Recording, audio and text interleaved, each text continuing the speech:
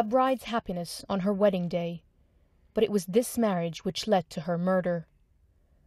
She came to this village in July because she was told her father was ill, but this was far from the truth. Findings are that the two persons, the girl's father and her ex-husband, they have been charged with murder. There were also reports of rape, that Samia was raped. That is correct. Can you just give me more details about that? So we took the suspect for DNA test, Shakil, and he later confessed that he did rape her before she was murdered.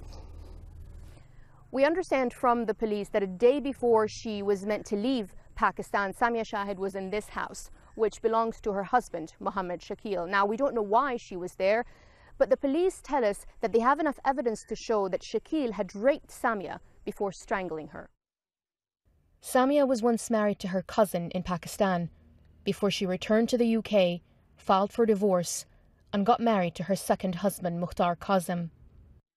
Initially, her father had said that she died of a heart attack, but her second husband dismissed the claims and accused the family of killing her because they did not approve of their marriage.